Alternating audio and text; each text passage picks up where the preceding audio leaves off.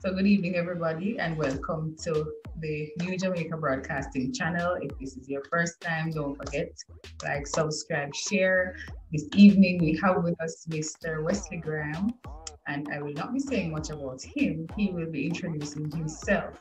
So welcome, Mr. Graham. I look forward to hearing all the interesting things you have to share with us about the Doreen Special Transportation System that we all so enjoyed back in the day. So welcome. Tell us about Well, family business. good evening. My name is Wesley Graham. I'm the son of the eighth child of Colin Graham, the sole and owner of Doreen Special for over some 40 years. Mm. I grew up in Crofts Hill. I was born and grew in Crofts Hill, Clarendon. I went to Crofts Hill All Age School and to um, Clarendon College, where I left Clarendon College on my own, you know, doing all the two different type of business, truck business, cable business, everything, and then make a life. But um, I did what I had to do.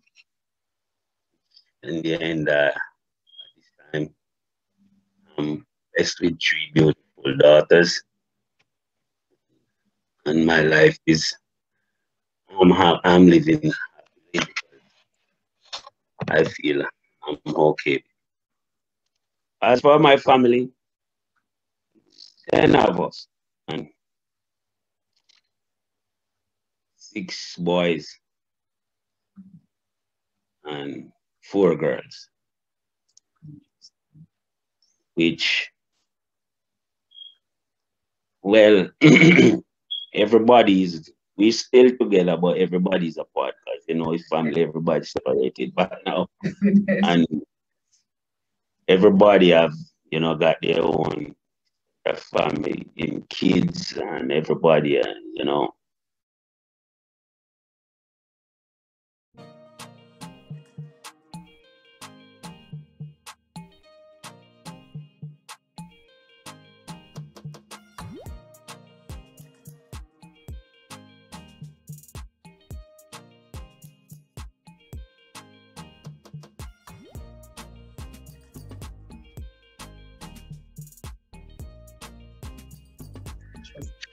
um, my father had dreams of what he wanted to do, at the early stage, as compared to what he does, which I can give you some of, information about him from his early childhood. Sure, no problem. He was born in 1926, March 19, to David Graham and my grandmother. I don't really know much about there. And in between his mom and his father, he had four children. Was the third one. Well, at a tender age, he was about to last his mom. So here on, he had to. By the time he get to the age about 8, he had to be on his own, trying to figure it out. And by the time he become a teenager, then it was all him and him alone. He had to do what he had to do. And by that time, he knew that farming was what he had to do. He didn't have a education. So he started to do farming, and so he started out life, and he used to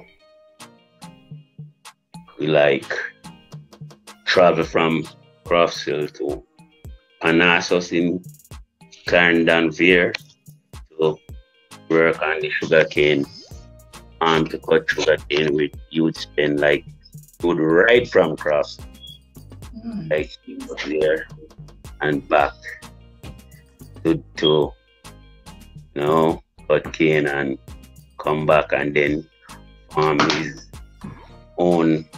do his own farming at the house where we were born and resided until he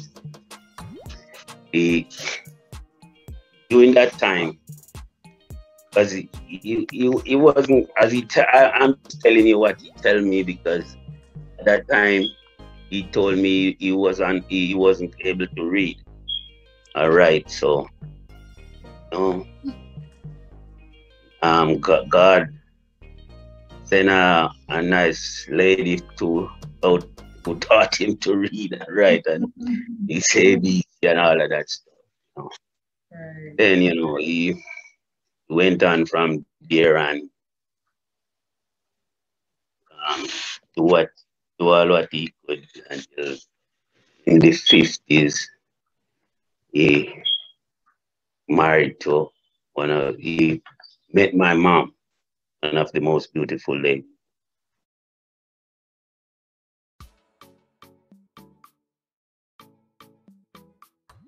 About 56, then my first brother, that's Wesley Graham, he was born. You mentioned your mother's name, but I didn't get that. You were breaking. Rona Graham. Oh, okay. AKA. Yes. The boss lady. Right. So also my sister Joni, which is not my mom's child, was raised by my mom. Okay. And then never came along.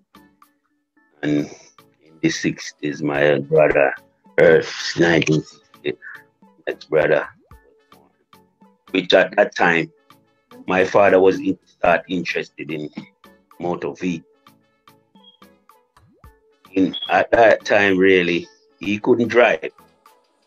He was not a driver. So, but he knew what he wanted to do. Right.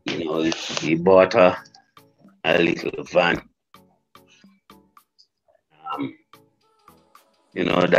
And he bought that van in the 60s. That's where he bought it, and Bozy, I don't know, a lot of people know Bozy, who used to drive for us at that time in the 80s, Right. 90s.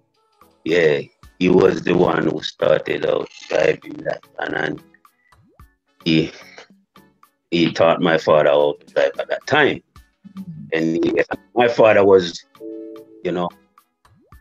started and, running his little van up and down. But what really happened when it all came together, it was about 1968, when student who was going to Clarendon College, but they didn't have nobody to take them at that time. I heard that some of the first kids were like Tracy Mahoney mom, her. Yeah, definitely. Yes, she was one of the first. And then they had a meeting up by school. I think it was Crofts Hill school, and they everybody voted for him to take on that role, because they had confidence in him. Right. Which he took it on, and that's where he gave that little van. Then the bus name come by, was named after my sister Doreen. Oh, nice. Interesting. Awesome. Yes. So that's where it's all, the name all started from. Right. You know, during that time, my father used to still do something. He used to go to Linstead sometime with people, but he still, then when he started to go through Harter Seat and bring the students to Clarendon College. That's what his first, yes, and he would do it like on a contract basis. Like about 1970, he bought the first big bus. Okay. Yeah. When he bought that bus, then he extended the route from Maypen to Rock River. Oh. And that, and the Also, first, river. they went through Crawl River, Harter Seat, Crawl River, Chapelton, Rock River, West Maypen. Right. Okay. And they would stay in Maypen and come back. And some of the pioneer on that, working on that bus, was Margaret Mom.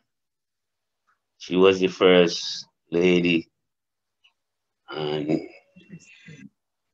yeah, and Comash Brown. Oh, okay. So Mr. Brown was one of the first persons to work on the bus as well. Okay. Yes, yes. And then by the time it went on, it began to get my father started making progress. He ended up buying an ex-bus. You know, he would start running from Lloydersville to Maypen, and he extended onto Kingston. And by 1974, about 1974, he went to England and bought two more, we call them truck chassis, to build two more buses. So by that time, how many buses did he have? 4 buses. Oh, okay. By 1975, he had 4 buses. He had one route going to the same one through Harter Seat, then Brandon Hill to Maypen, and on to Kingston.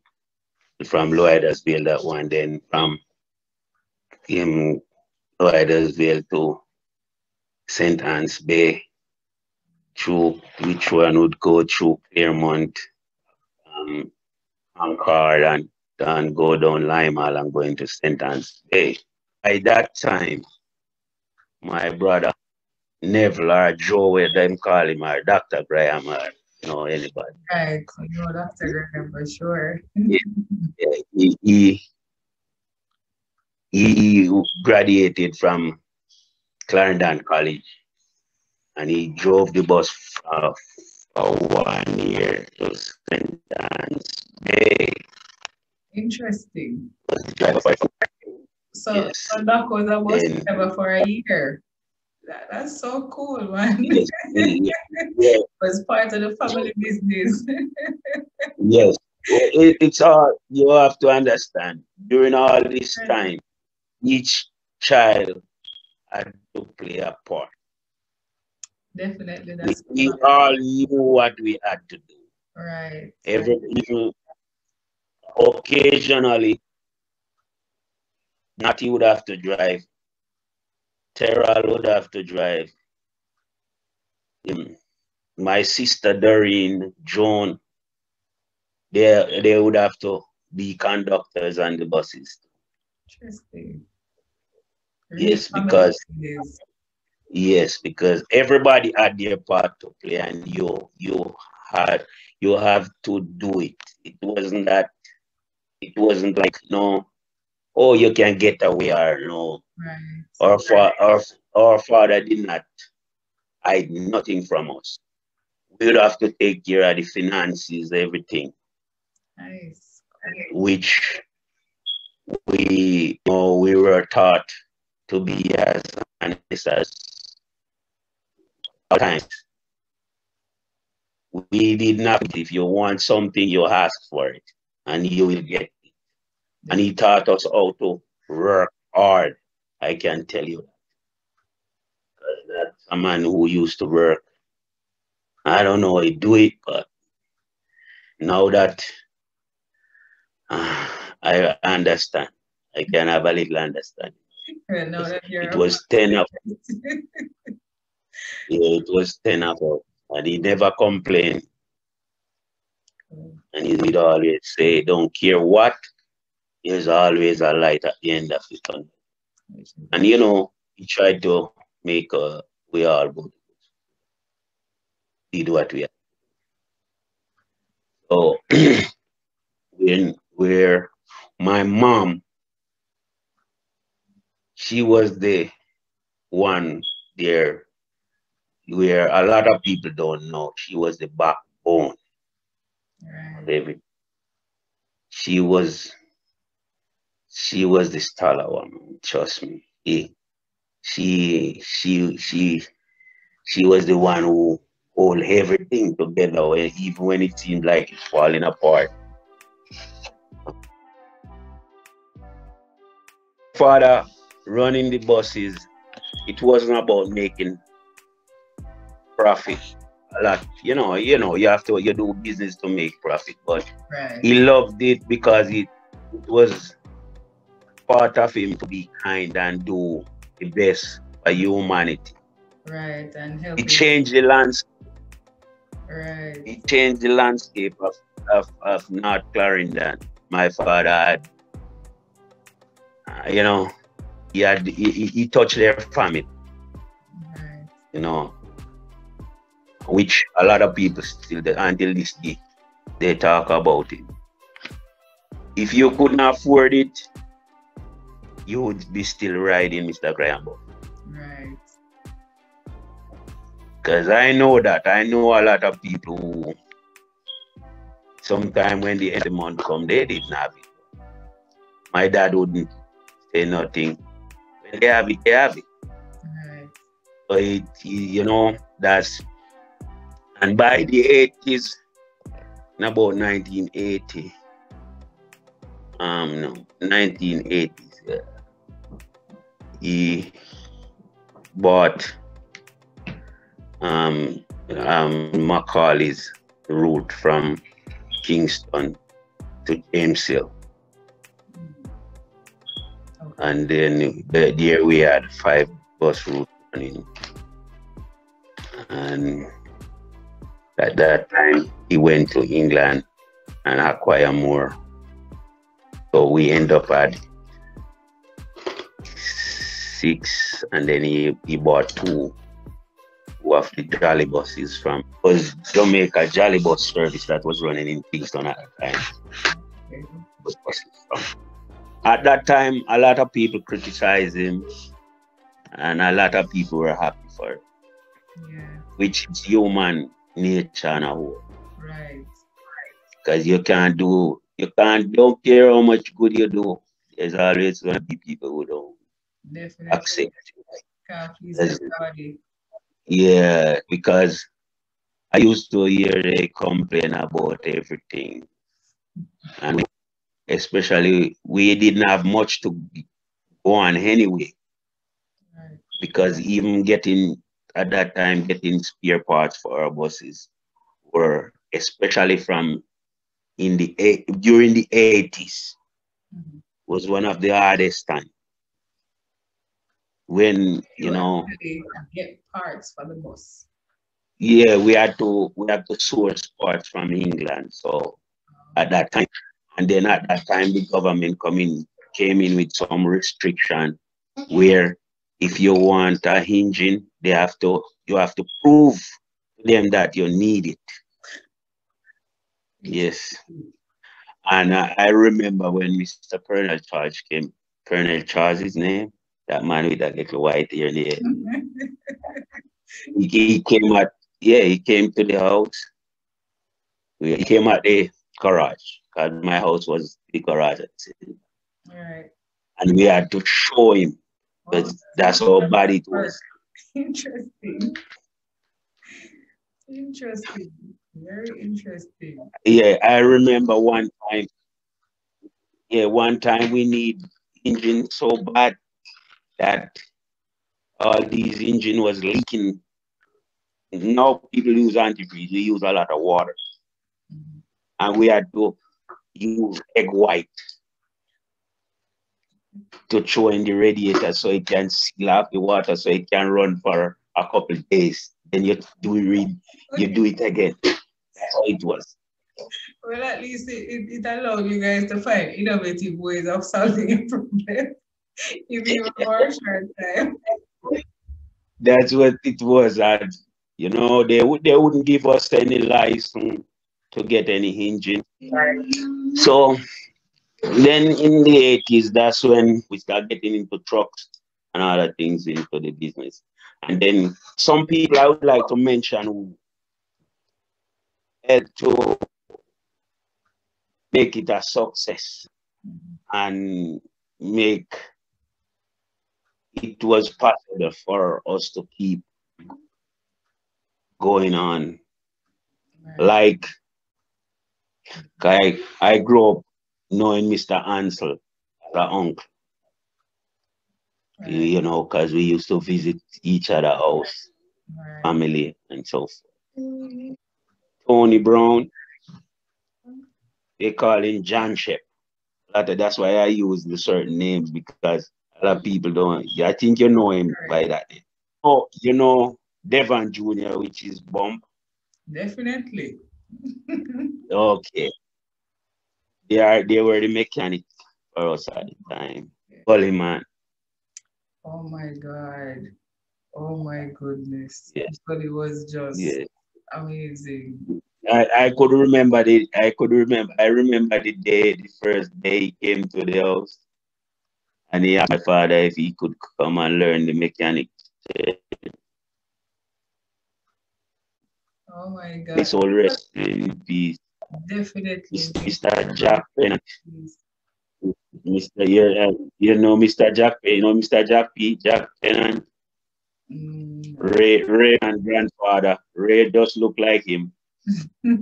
Exactly like him. Mr. Benji used to drive for us. Definitely. And those used to conduct bus too. And my sister joined them in the beginning. So, right. Go on. You had Booney. Booney used to drive for us. Oh yes, definitely. Yeah, he was one of the first person start driving for us and hold it together. Yeah, and Papili, I think he's a pastor now. A lot of these people, Coxie, I could go on and on and on. And my smallest brother, Colin, I'm giving you some people in the 80s. Right. Mr. Scott. Okay, Mr. Scott. Erna, you remember Erna Bear? Yes, definitely. Her son father. Oh, okay, okay. That man was the man who built the buses that you used to see. He used to build them at my house. Wow. A lot of people don't know him like that, but that's how he ended up coming to Clarendon. By about in the late 80s now, my father started start selling, like he sell one or two of the buses. Right. Then it came down to where he was just running 3 buses. He started doing the down from there. Okay, so what was really behind the whole bus system dwindling down from that time? Well, once the taxi thing start taking over, we start seeing that really feasible to run in all of those big buses anymore. Right. They're only surviving until when we came out with the big bad bus that everybody like. My brother, it was the talk of the town. He ran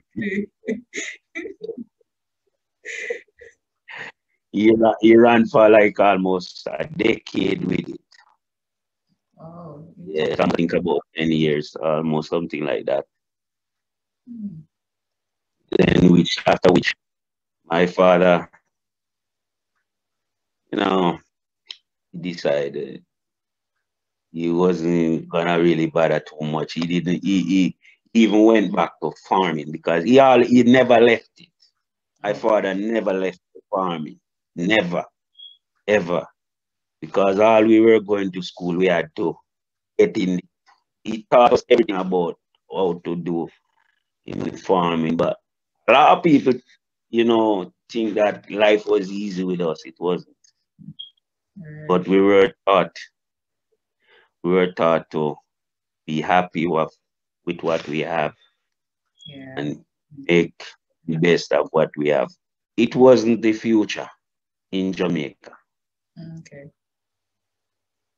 And most of the grandchildren, they don't have interest in those type of things. Where they can do different things. They do all different things.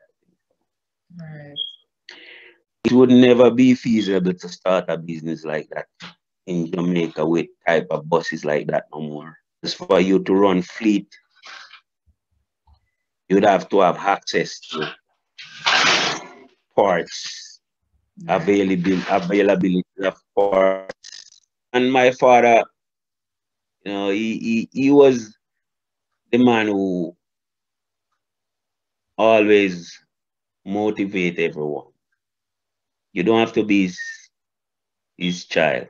You always want to know what you're doing. Right. He just wants the best for everybody, right? Yes. Right. That's who he was. And that this stay at the end of the day, I love that man so much. I know anywhere he's at now, I know he and mom is living. And they leave a legacy back here where a lot of people don't really, other from the bus, a lot of people don't know.